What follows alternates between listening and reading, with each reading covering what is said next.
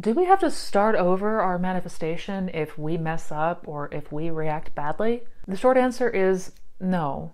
No, that would be ridiculous. You see, as humans, it appears we have a lot of amnesia, and we have it often because we always forget who the operant power is. We always forget that what we imagine in every literal moment is what will create our reality.